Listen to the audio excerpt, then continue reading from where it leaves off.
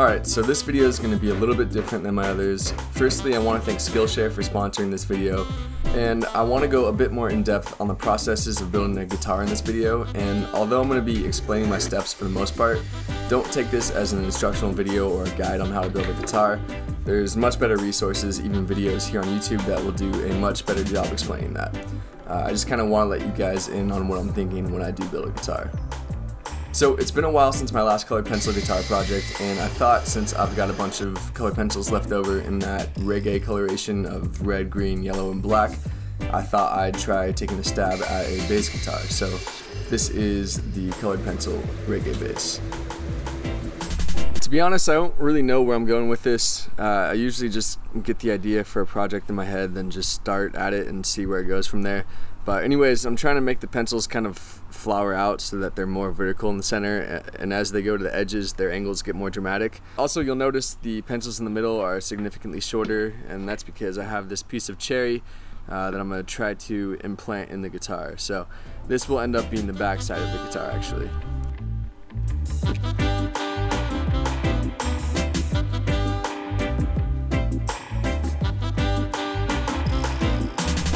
Alright, so I know you guys have probably noticed some major changes to my setup. Most notably, I switched out my bandsaw blade from a 3/8 inch to a 1/4 inch blade. Thanks for noticing. I also got a new rubber mallet. That thing's pretty cool.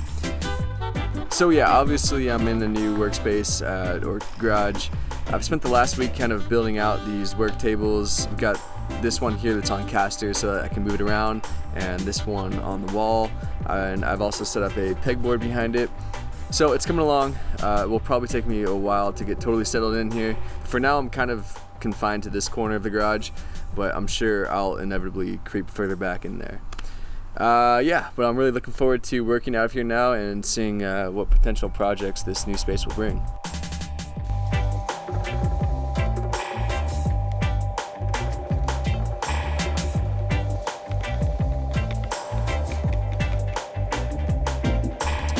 If I pour all of the necessary resin at once, it's going to exotherm and heat up like crazy. The epoxy is likely to crack in those conditions, so what I'm going to do is step pour this in layers, and it'll probably take about 4 or 5 pours to fill this up completely. Instead of placing this piece of wood in here right now, what I'm actually going to do is place this piece of foam that I covered in tape in here. And I'm doing this because I think I'm going to have to lower the section where the wood will eventually get placed. If I put it in right now, it won't be at the correct depth for the cross section that I want from the pencils. Alright, well, as you can see, the epoxy on that last pour ended up getting pretty hot, and well, pretty much melted the foam, so that idea didn't work out too well. It's also got a few cracks in the epoxy. But it's alright because I plan on taking off the top inch or so of this slab.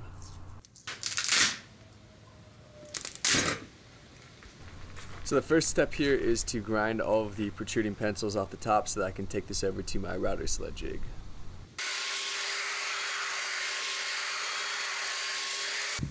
I've showed my router sled jigs in my other videos, but the way it works is the router sits in this track and moves back and forth to give a level cut to whatever's beneath it. I usually will use a pretty large mortising bit for this, like a 1 or 1.5 inch bit, and this is obviously my favorite part of any guitar build.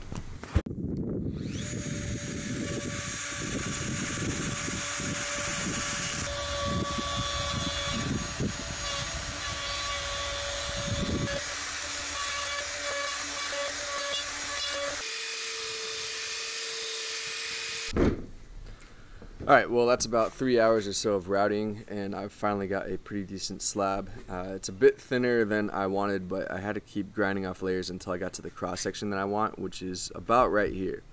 I've also decided to just go without the piece of wood inserted into the body, and I'm just going to leave the resin instead. So next up is to draw out the shape of the guitar and then get it cut out on the bandsaw.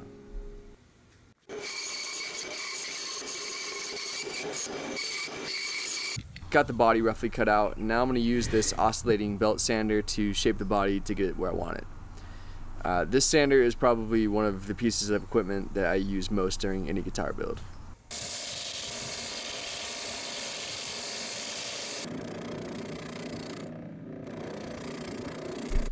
So I cut out a neck pocket template out of a scrap piece of MDF. Now I'm just going to take the router with a short template bit on it and slowly take out material to form the neck pocket.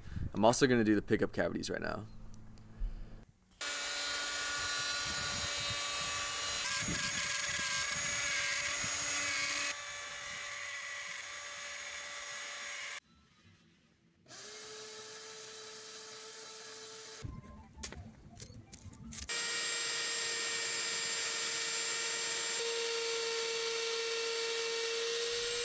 So this is a 1/2 inch roundover bit, and the trick to this is to make sure you're always aware of the direction the bit is spinning.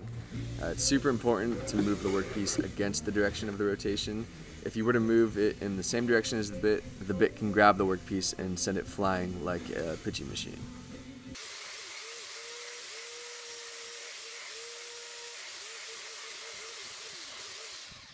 Alright, gonna get started on making the neck now. This is a pretty nice piece of cherry that I actually found at Home Depot, and it's got some pretty cool random figure throughout it, but I think it will make a pretty good looking neck. I've got this double action truss rod to accompany it. I know in my last video I got a lot of comments asking why I didn't put a truss rod in the neck, and I did, I just didn't film any video of me placing it in. So I've got a little straight bit in the router table, and I've got this piece of wood clamped to the table on the side. On the end of my neck blink, I've marked the depth that I need for the truss rod. All I'll do is ride the neck blink along this piece of wood, which will give me a nice straight channel to place the truss rod.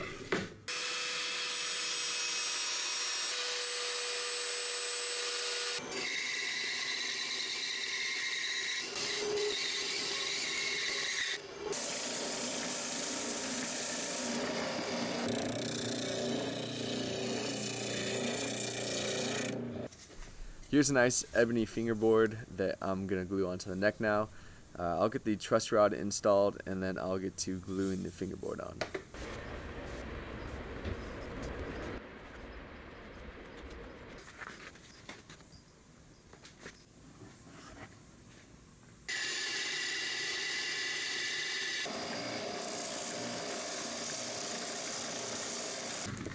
So I've got another little router jig. This one is used to thin out the headstock a bit. Basically the router just sits on it and the entire jig slides around at a fixed cutting height.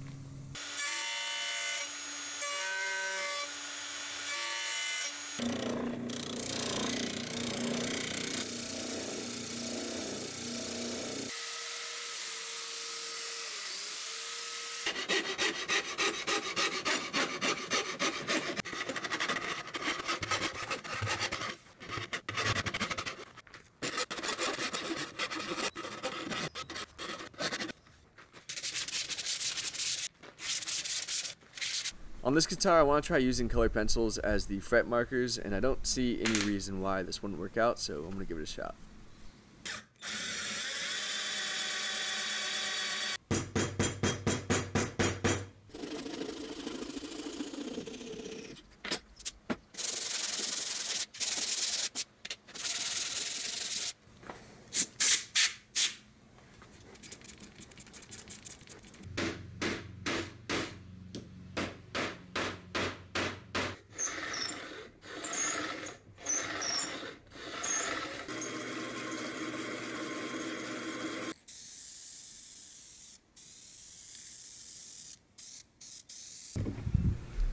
So pencil guitars can be really heavy, which is why on this one I'm going to try routing out 2 big cavities in the back. I cut out these 2 templates from MDF, and I'll use them as guides for the template bits. A buddy of mine let me bring over this old Delta drill press, and this thing's really old, but it should still get the job done. So I've got a 1-inch Forstner bit in there right now, and I'm just going to hog out the bulk of the material from these cavities before I route them. Routers are good to use for cleanup work, but the drill press is really a much better option for removing bulk material.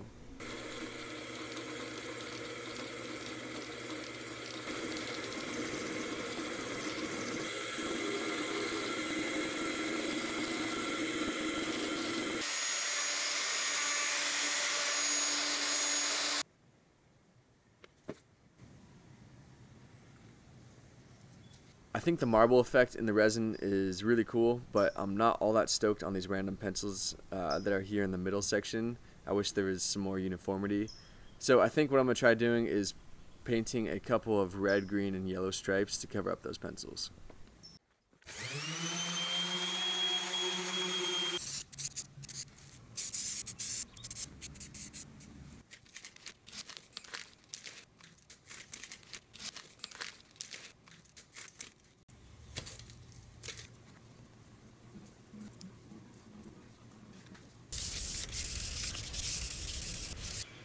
I'm going to try a different technique for finishing on this guitar.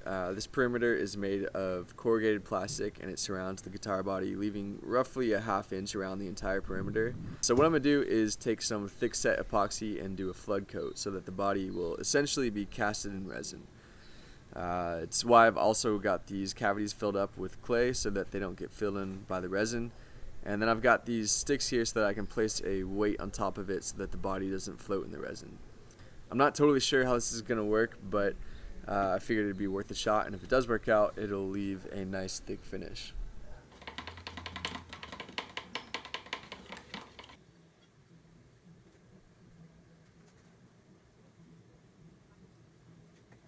Alright, the top is cured, and I just flipped it over and cut out the pink foam, and now I've got a nice little lip covering the entire bottom. So I'm going to go ahead and do the same exact thing to this side as I did to the top.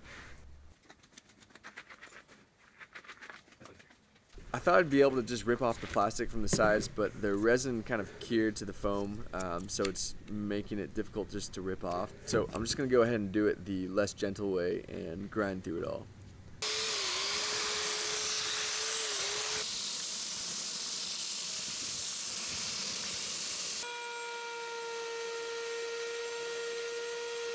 Now I've got the edges rounded over and I've got to reroute the cavities again. All I'm using is a bottom bearing template bit and it's only cutting 1/8 of an inch or so of resin, so this should be pretty quick.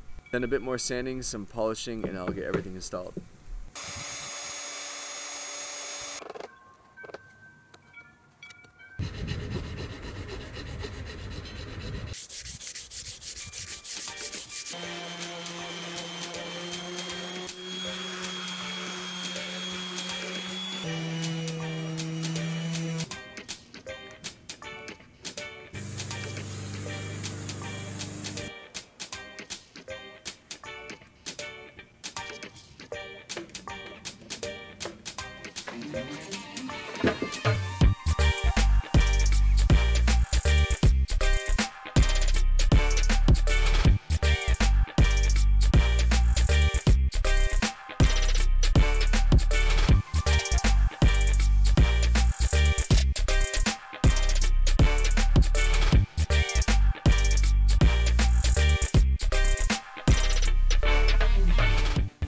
So I actually am pretty satisfied with how it turned out. I like the overall look of it. It's the lightest epoxy guitar I've built yet, and well, I don't know a whole lot about bass guitars, but it sounds fine to me. Now, I never expect these things to come out perfect. They're as much of an experiment as much as they are guitars. But with that said, this one's not perfect as well. So the back of the guitar, well, I wish I just would have left the resin that was initially there and not painted the stripes. They kind of feel out of place to me, and when I did the flood coat of resin, some resin leaked through to the back and left some resin marks on the stripes. I don't know, maybe some of you will like the stripes, but I could have done without them. I do think the cavities look cool and they definitely help out with reducing the weight a lot. The flood coating with epoxy idea worked out pretty well. There are some bubbles that are trapped in there, so it's not flawless, but like I've said in previous videos, I think I'll need to build a pressure chamber someday if I want to get the best results from these methods. But it definitely adds a good amount of strength to the entire guitar. Without that casting coat of resin, I'm not sure how well this guitar would have held together, considering that the neck pocket was just over like a ½ inch thick. But now, as you can see, there's like an epoxy harness around the entire neck pocket, as well as it's considerably thicker. Plus the finish just looks really cool at the right angles because it's so thick. Alright, let's get an official weight on this thing. It looks like it's just over 9 pounds, so pretty good.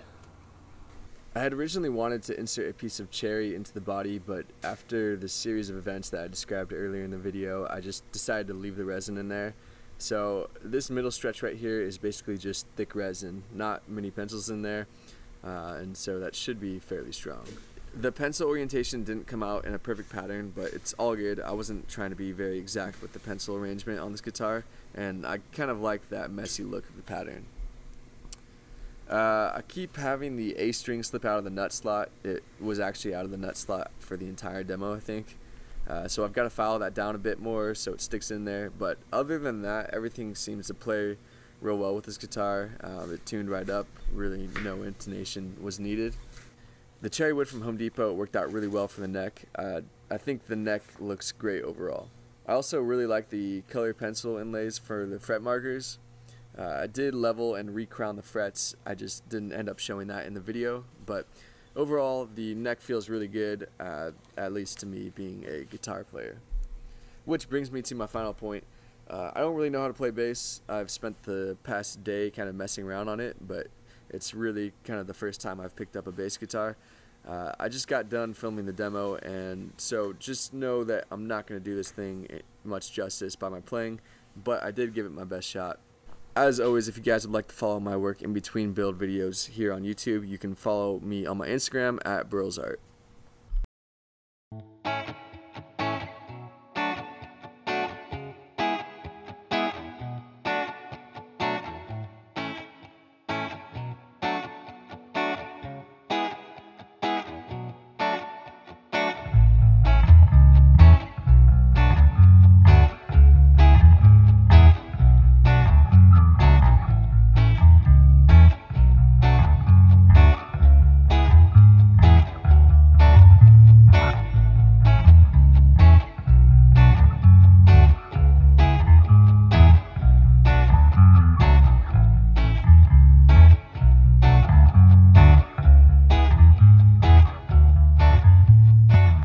I'd like to take this time to thank my sponsor for the video, Skillshare. Skillshare is an online learning community with thousands of classes covering dozens of creative and entrepreneurial skills.